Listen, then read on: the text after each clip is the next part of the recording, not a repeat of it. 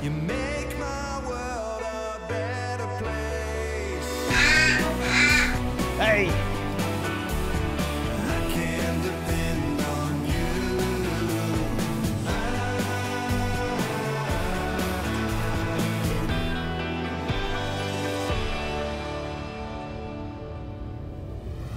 She's completely broken down. In this episode of Bondi Vet, a mission to rescue maltreated dogs from South Korea leaves Scott shocked. How cute he is. Audrey comes up with a high-tech solution to make life more comfortable for Ash, the bushfire victim.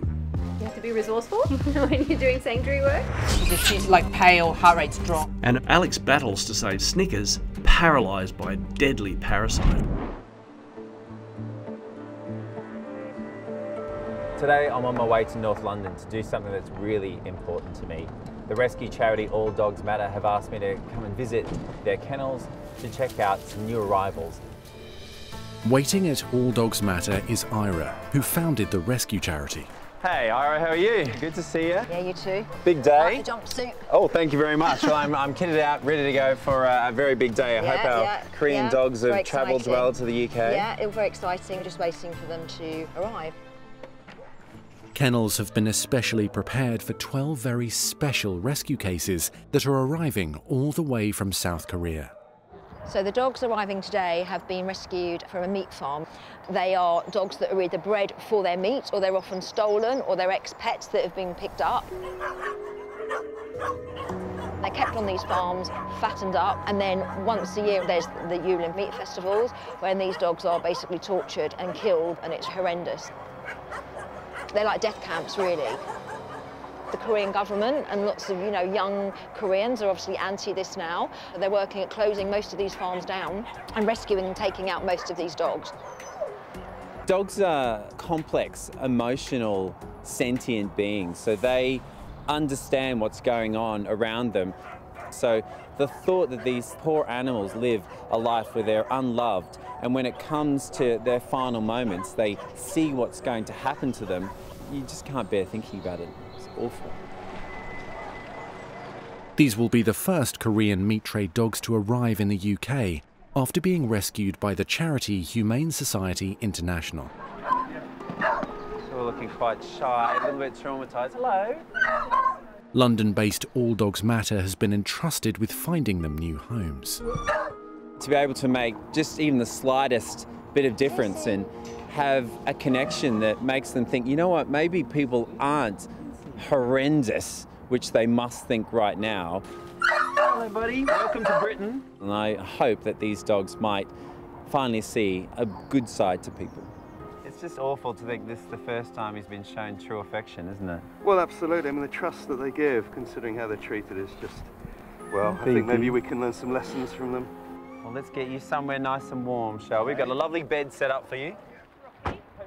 My job today is to examine them all, make sure that they have survived the journey okay, and they're given their first set of vaccinations. Each dog is taking to its environment differently. While some seem relaxed, others are a lot more fearful. Poor Lulu, she's obviously seen a hell of a lot. She's one of the most nervous.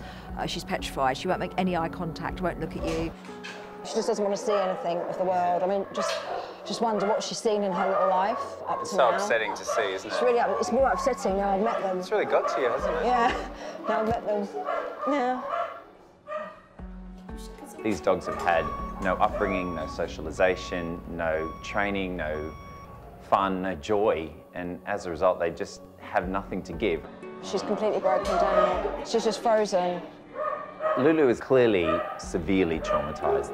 What's going to be the hard part is teaching this beautiful dog to be a dog again. We do need to take a different approach when trying to examine dogs like this, because you know that they're from pretty bad beginnings. So little Mocha here is behaving a little bit more like what you'd expect from a meat dog. I think so, yeah. A bit more aggressive and a little bit of an aggression, yeah. So I think we're going to have to be careful here.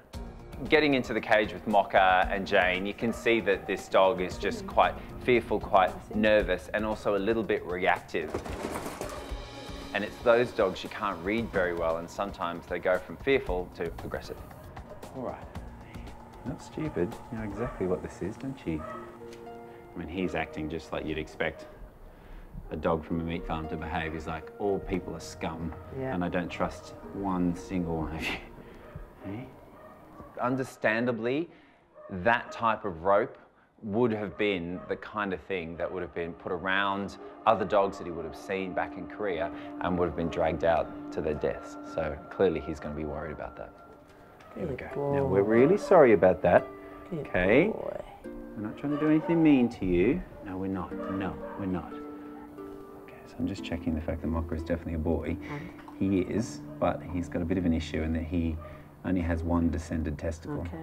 So he's a cryptorchid. So the other one, I can't feel it in the inguinal canal, so it means that that testicle is likely still in his abdomen. So, although I've picked up a condition in Mocha that does need surgery, I just don't feel that his emotional state is strong enough for him to leave the supportive environment of the kennels. So I think it's best I leave him here in the caring and loving arms of Jane, but I will be coming back to pick him up soon.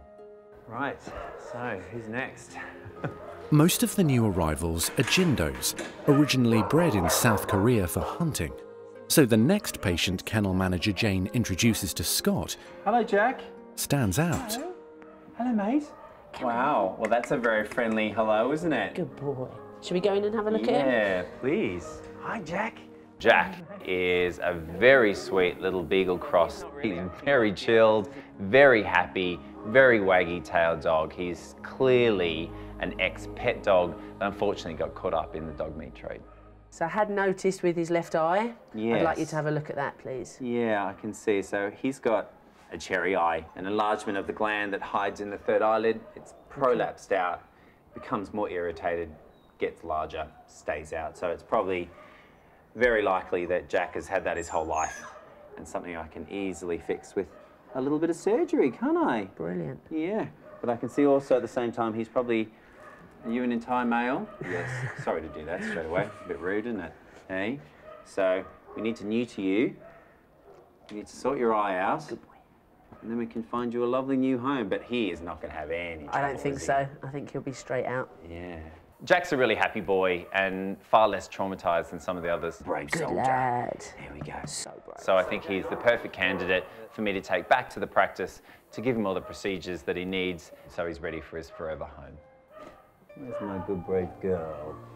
Before Scott heads back to Richmond with Jack, there's one last rescue dog to look at.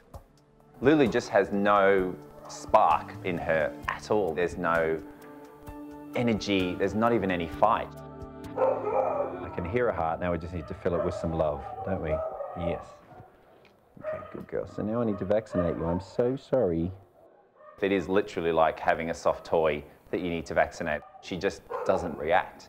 She is just given up. She just doesn't know what it's like to be a dog, doesn't know what it's like to enjoy life, to be outside, to be loved, to be cared for, to be trained, to be fed. I just feel like you need to cuddle her for years and years to make up for everything that's been done to her, everything she's seen. We're sorry. It's been an emotional day for everyone, and with all the rescue dogs now vaccinated, Scott is heading back to the practice with Jack for his eye surgery. Jane, I will take this boy and you can look after the rest. That's great. Thank you very much. Come on, big boy. See you soon. Come on, let's go. You're keen, aren't you? Come on then, let's go. Good boy. Come on, lad. Can you come? Come on. Come on. Come meet the team. At the Richmond practice, Scott has arrived with Jack. Come on. Hi, ladies. Oh, who's this? Not only do we need to neuter Jack in order for him to find his forever home, but also we need to correct something that has a small gland in the third eyelid which has prolapsed. And what I need to do is to encourage it back behind that third eyelid, and I do that by performing a procedure where I almost make a little sleeping bag for it, tuck it back in, and that inflammation reduces. Okay. Right. So I need you to give it a little bit, of tension there. So if you then flap back over, that's it. Okay. And that, my friends, is that. So All good, so we can take those sutures out. Yeah. There we are. And then that eyelid, once it's cooled down a little bit, that swelling will come down and you'll never know this handsome chap had a cherry eye. This dog was nearly food, and to think that that happens in the world today is just so shocking and horrifying. Hello. Hello, big guy. The fact that he still has love in his heart for people is incredibly humbling and reminds us all just how amazing dogs really are. All the horrible stuff's all done. You can be rehomed. That's right. Yeah. To someone who's going to love you very much. Just what you deserve.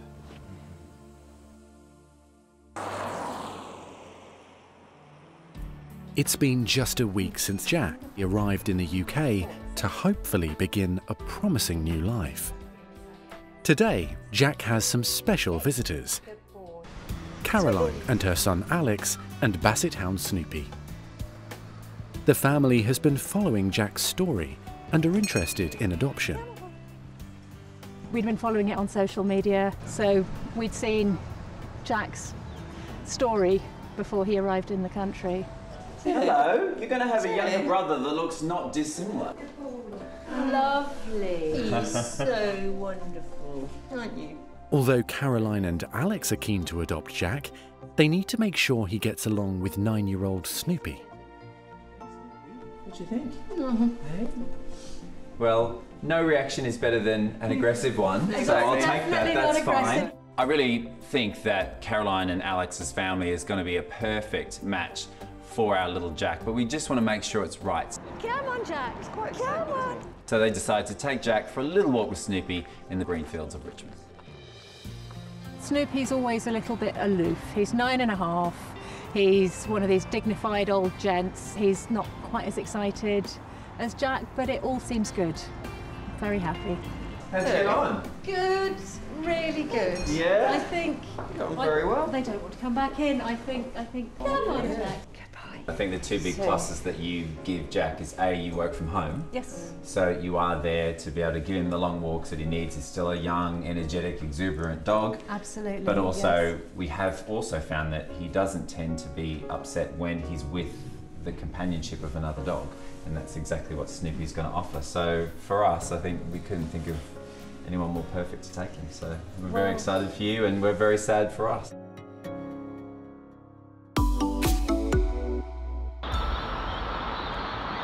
Who have we got here? This is Snickers. So Snickers, mum and dad at home, thought he was having trouble breathing and found this large tick on him. That's a huge tick, isn't it? Yeah. Snickers has come into me today because she's showing signs of tick paralysis. Tick paralysis is caused by Ixodes holocyclus, a tick that is unique to this part of the world. These ticks are found on Australian wildlife like kangaroos and echidnas, who aren't affected by the paralysis, but it's deadly for our domestic pets, our cats and our dogs. Well, yeah, I can hear his breathing there. Grunting. Grunt, yeah. Oh mate, you're really doing it tough. This paralysis affects the muscles of the body, including the breathing muscles. A pet will feel like they're being suffocated. Okay, let's get him on some oxygen. Hopefully this is going to help him breathe a little bit easier while I just have a listen to his chest. The size of the paralysis tick that's been removed from her, it's huge. A large paralysis tick means it's been on Snickers for some time, probably days, and during that time it's had the opportunity to inject a lot of poison. Yeah, beautiful girl. No, darling. Yeah, that effort. Do you know if she's vomited at all? Not that I'm aware of. She did have a bit of a reproductive regurg before. Okay. Non-productive, regurg before, very slight as I put her on the scales. Yep. Other than that, I don't think she's had any signs. Okay. The signs of tick paralysis that Snickers is showing is the difficulty breathing, she's got the wobbly back legs, and she's regurgitated, which means she's bringing up fluid, saliva, that she can't swallow. But we need to make sure there's no more ticks there. Let's give her a good check over. Yeah, let's get that collar off her. And then I think we probably get her in some oxygen for a while I talk to her family. because she's going to need treatment for tick paralysis pretty quickly, but even putting the IV catheter in, I'm worried it's going to really stress her out. Not only is Snickers losing the function of her back legs, she's having trouble taking every breath. So, yeah. For a while you talk to Mum and Dad. And maybe a little bit of sedation as well. Yeah, okay. No problem. Okay, all right, Snickers. I'll come back and see you in a second, okay? I'll get you on some oxygen. Good girl. The first thing I need to do with Snickers is put her in an oxygen cage to help her breathe easier and give her some sedation to help reduce her anxiety. It's critical that we give Snickers time to calm down before we start to administer any more treatment. If Snickers becomes too stressed, she could stop breathing altogether. While Snickers is calming down in the oxygen cage, I'm going to go and talk to her mum, Letitia, who must be so worried. I need to explain to Letitia the effect that tick paralysis is having on Snickers and the treatment, because this treatment has risks of its own. Hi, is that Letitia? Hi Letitia, it's Dr. Alex Hines here. I'm the vet looking after Snickers today. I just want to let you know that we're taking good care of her, okay? All right, I won't be long. Okay, bye. After speaking to Letitia, she understands that Snickers has got a real battle ahead of her, but she wants to give her every chance to get through this. Okay, that's a good sign. She's actually lying down there now. Hey, beautiful girl. Yeah, so that oxygen is helping her, which is good. She's still got a significant effort with her breathing, but she's lying down, she's looking a little bit more relaxed. This is good.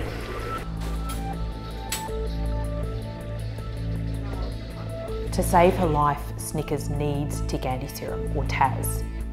TAS is the treatment she needs to neutralise the tick poison, but it has risks. 1 in 10 patients will have a bad reaction to this drug, but TAS is the only medication that has any chance of saving her.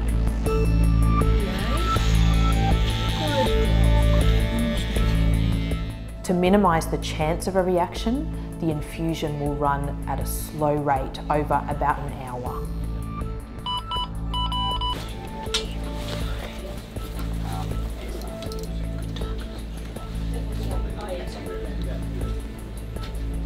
Snickers will be continually monitored during the infusion by a nurse who will not leave her side.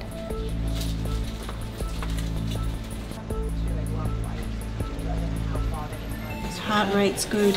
Yep, no reactions at this stage? No reactions, colour's still good, breathing's still stable. Okay. Heart rate's stable.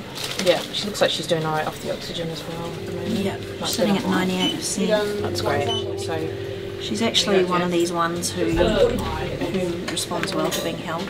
Yeah, she feels a bit more secure. Secure.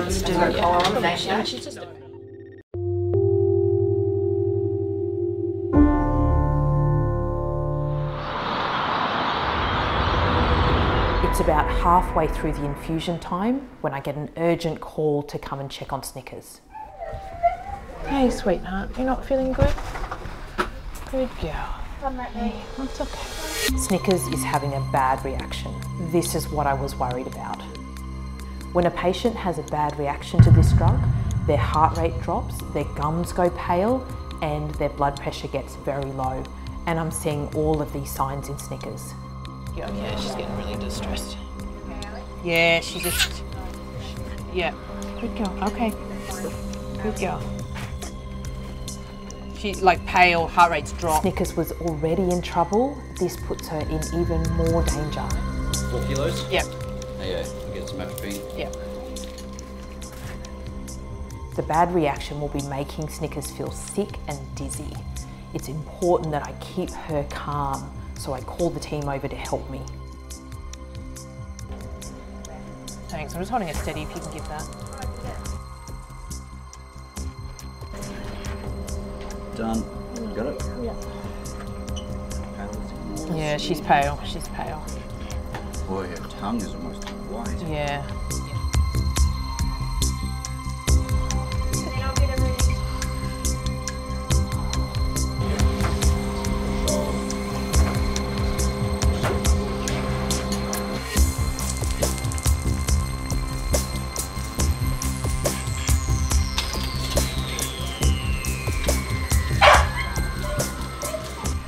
she needs the tick anti-serum to save her life, but the risk is that, you know, we're putting a foreign material into her body, and sometimes they just have a reaction to it. So we've stopped the infusion. We're giving her some medication to treat the reaction, and that's atropine and oxygen and fluids, and we're going to try and get her blood pressure up. But she needs this anti-serum, you know, otherwise she's going to die. So we will have to give it, you know, slower over a longer time frame, potentially give her other drugs to try to stop any further reaction. But this is a complication, and Snickers, she really didn't need this. Snickers is starting to feel better. She's calmed down and she's stable for now. Yeah, I think we just keep monitoring her for the next 30 minutes, and then we make a decision about restarting the anti-serum. Okay.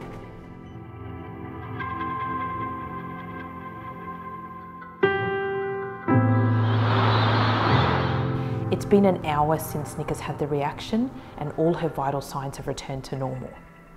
The nurses have already become really attached to this little girl, and they've tucked her up in a blanket. So we've made the decision to restart the tick anti-serum infusion. Now, we don't know how this is going to go, but we have to give this a try.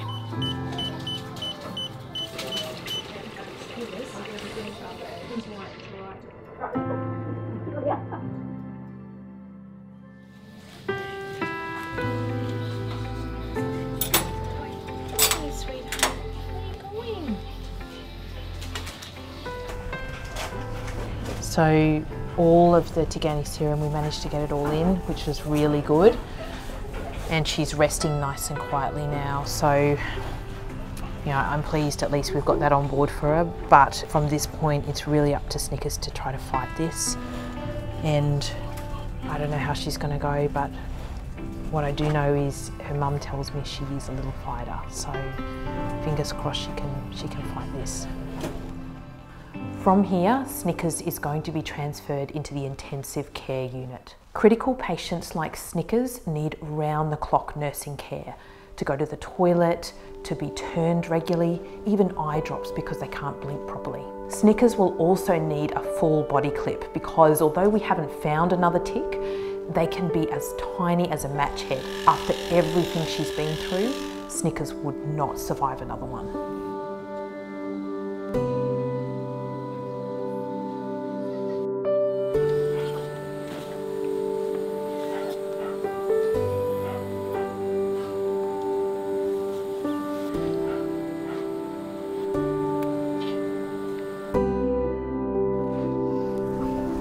So we're back here at the hospital. It's Tuesday. I haven't seen Snickers since Sunday evening, and the team have kept me updated yesterday on how she's doing, but it sounds like her recovery has been remarkable, so I can't wait to see her. Hey guys! Oh, look at you! Oh dear! I see Snickers and I can't believe my eyes. This is a different dog. Oh my goodness. Now I can't get you too excited. Not too excited because you're still not quite well enough to be jumping around like a lunatic, are you? Hey, we've got to keep you nice and quiet. I'm going to keep you nice and quiet. Oh, you are so precious, aren't you, hey? I can't wait to reunite Snickers with Letitia. All right, time to go home. Let's go.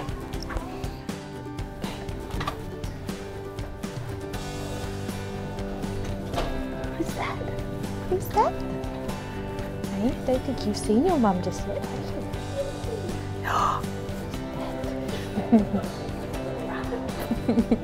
Who's that?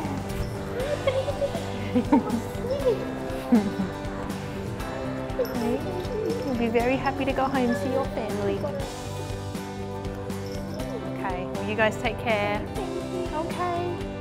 See you, little girl.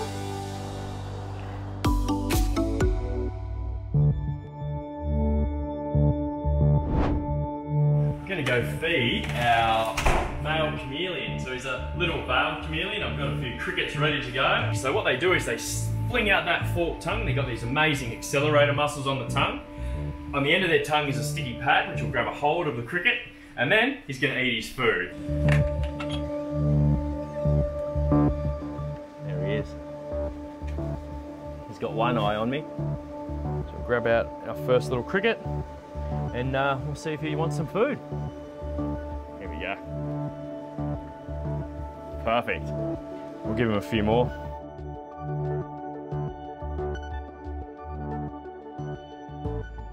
Really cool. There's a lot of misconceptions about chameleon behaviour, in particular when we're talking about their colour change. So what we've done today is set up a little experiment. We've got a few little habitats for the chameleon to sit in, and what we want to see is whether the chameleon changes colour to match that little habitat. So we'll try him on green first, and then we'll see if he tries to blend in at all. Stick him onto his little bit of driftwood there. So we are already seeing a colour change. Instead of being that really light green blue colour that we saw before, we are noticing a colour change to a much darker, more emerald green, but also too, those white patches that were quite vibrant before now are covered with a brown ring. But I think we still might see some more colour changes as well. And we'll move him across. Now that he's gone into this new habitat, we haven't seen him change colour at all. In fact, he's still very dark. Those brown hues are still hanging around those white spots. His coloration looks more mottled now, and he's substantially darker from when we first collected him from his exhibit.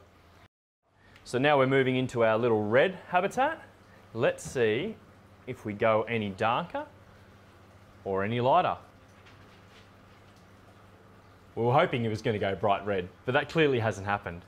But I would say between the change from yellow to this new red habitat, he has darkened a little bit, and whether that's related to the habitat or to handling, I guess we'll know after this. From the initial time we first brought him out, even when he's gone inside these little habitats, he hasn't really changed too much. He was light at the start, he's now gone very, very dark in comparison. Veiled chameleons are one of the most beautiful animals on the planet. There's no doubt about it.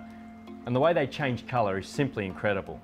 But what we've learned today, that colour change is much more related to their mood and a way of defence, rather than changing their colour to suit any environment. He clearly didn't go bright red, he clearly didn't go bright yellow. Instead, he went from his beautiful relaxed green colour to a much darker, more mottled coloration, which is him signalling to me he's much happier inside his big exhibit.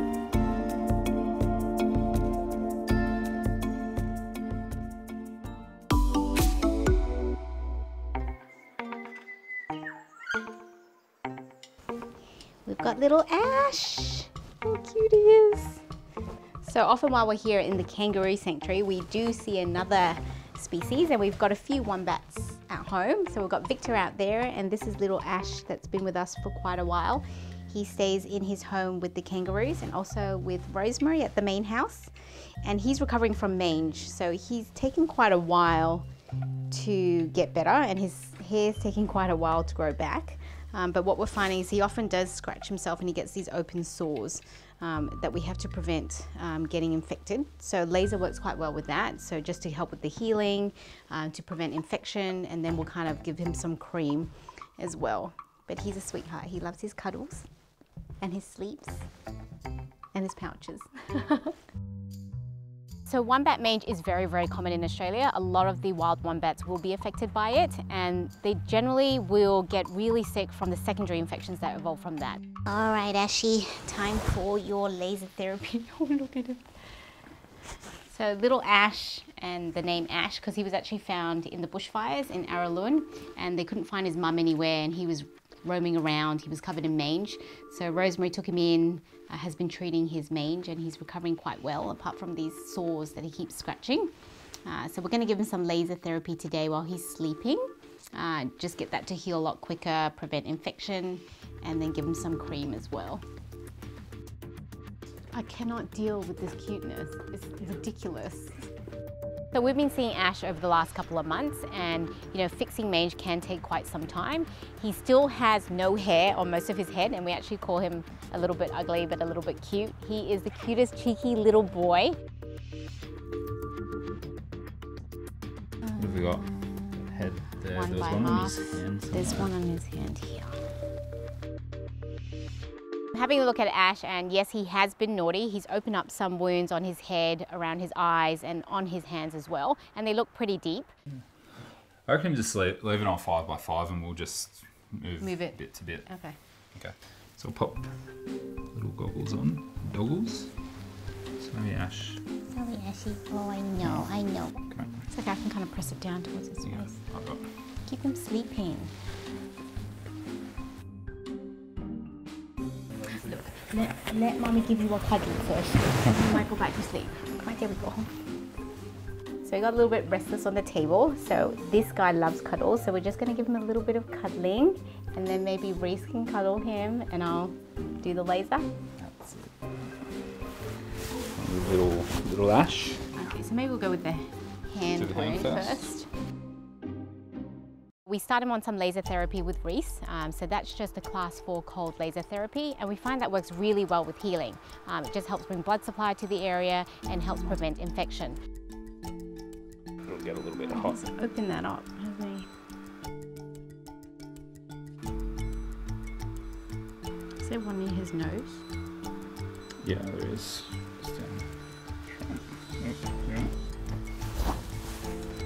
Reese isn't a good cuddler. He's not a good cuddler. Pat his bottom. Yeah, good. Good job, Reese. A gentle sway with a butt pat. Good job, Reese. Look at that.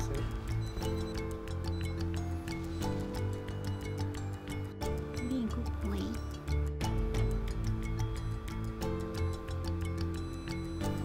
Yeah, Ash. We're done. We're done. Is that good? Alright, we're just going to pop the cream on there. So that's our antibiotic cream. Hey. Gonna rub that all in. Oh, it cold. tickles. Cold. Oh, you're a good boy. Oh, you're a Good boy. Good boy. Cold, Oh, isn't I it? know, it's so cold. Oh, it's cold, baby boy. Yeah. Oh, I know. That's just someone. Yeah. Gonna rub it all in, hey? Wow, can Auntie rub it in? It's going so much better. Hey, you silly boy today. Aren't you, Ash? What did you? I know. She's be cold. There's no one in his hand as well. Oh, my baby boy. It's soothing. Hey. Look at this magic touch. It's all in the bum pat. You want your bum pat.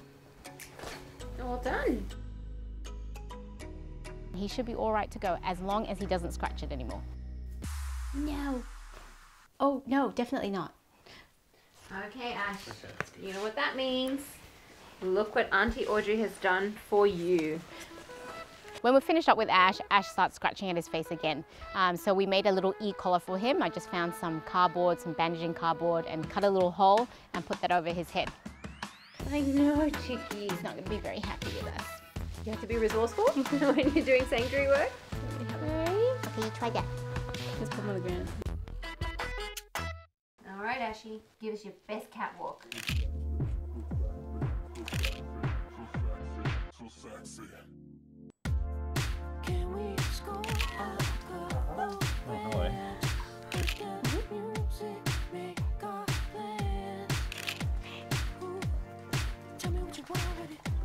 I'm pretty sure the e-collar is not going to stay. If anybody knows wombats, you're lucky if it even stays 5 minutes, but 5 minutes is still 5 minutes of no scratching, so we'll give it a go.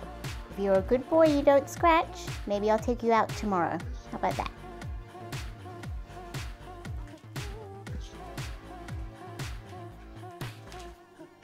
No scratching. Oh, he's scratching. I absolutely love Ash. He's so cute. What is there not to love? His little feet, his little nose, and his buck teeth. He really is a favorite of Possumwood. So I'm really excited to take him for a walk tomorrow if he's good.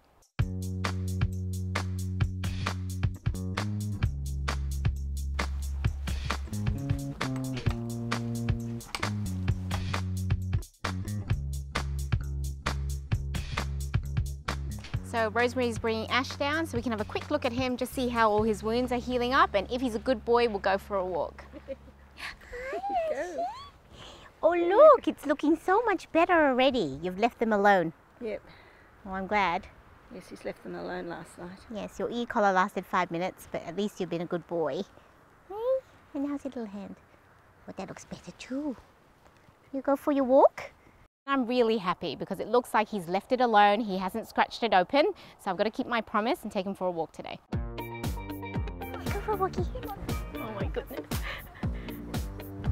Oh, he's so cute. It's really good on his feet, walking there next to your mama. Enjoying it. He never wanders far, does he? No. He's a good boy.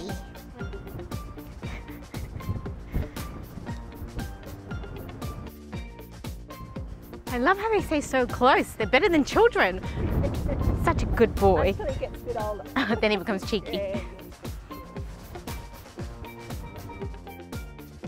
So we're out for a walk with Ash, and it's the cutest thing I've ever seen in my whole entire life. I've never taken a baby wombat out for a walk, and it's better than taking a dog. He's running around my feet, he's going in between my feet, just like he would do with Mum, which is what I found out from Rosemary today, and he's just loving his walk. He's got a big smile on his face. It really is just the cutest thing. I love him! You enjoying this walk? So Ash's future looks really bright because he's come a long way with his mange. As long as we get his hair growing back and he stops scratching his skin and he doesn't get any infections, we can probably release him when he's older. Rosemary again would want to release him when it's a lot warmer, so I look forward to that day. Just keep going, just keep going. Yeah, you're keeping up. I really want one now. I want one.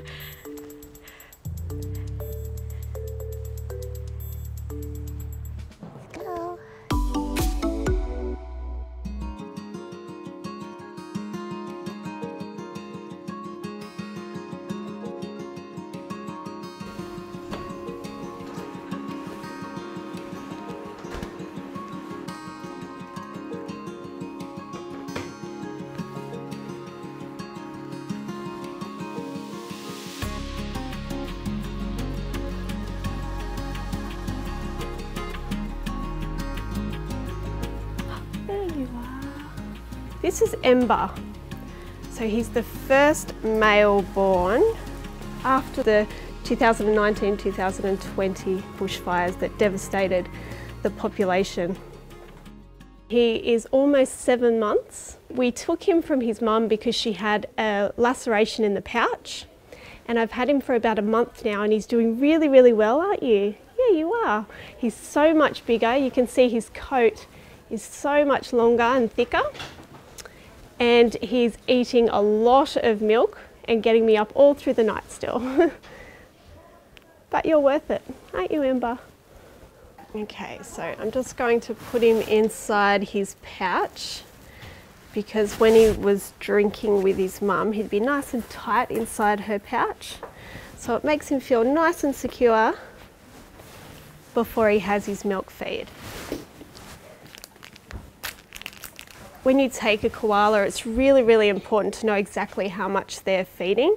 So obviously a little syringe will tell you exactly how much he's ingesting each time. There you go, buddy. Yum. It's nice, isn't it?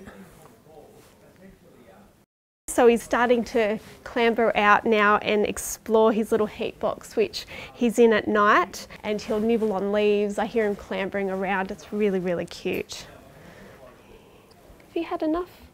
Should we go get you some leaves?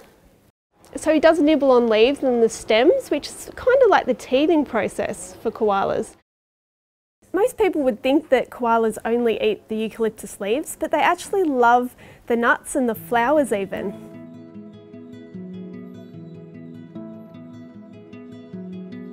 I've had Ember for 6 weeks now. He's doing so well, as you can see. He's eating leaves, he's drinking his bottles, he's coming out of the pouch and exploring his surroundings. I've well and truly fell in love with him. put you back in and you can finish your lunch in your tub. You can finish your leaves in there.